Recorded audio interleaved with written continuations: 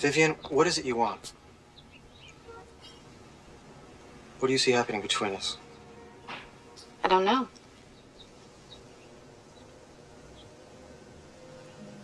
When I was a little girl, my mama used to lock me in the attic when I was bad, which was pretty often.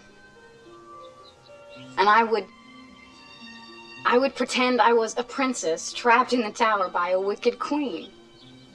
And then suddenly, this knight on a white horse with these colors flying would come charging up and draw his sword.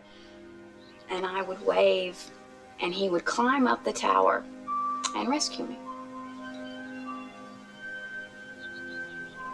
But never in all the time that I had this dream did the knight say to me, "Come on, baby, I'll put you up in a great condo."